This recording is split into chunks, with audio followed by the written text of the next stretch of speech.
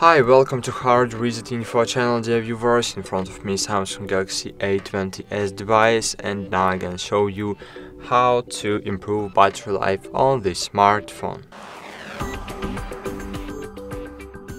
So firstly, you need to open the control panel and disable all unnecessary features. So let's start with disabling the mobile data or Wi-Fi if you are using only one of them, and you are using only one of them, you can't use both networks. So if one network is enabled and not using, it's still consuming your battery power, so you need to disable not using network and make it with all services you don't need right now. Disable hotspot, disable location services, disable quick share, disable newbie share, disable sync, and we have no NFC on our device, so just disable Bluetooth. Great. Open settings.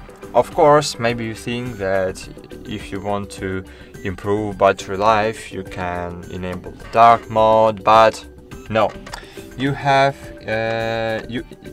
no LED screen on your device.